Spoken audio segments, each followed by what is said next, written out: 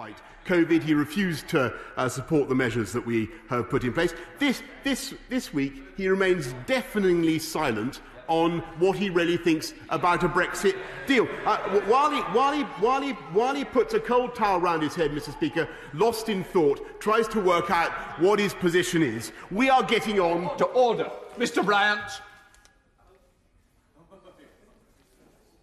Mr. Bryant.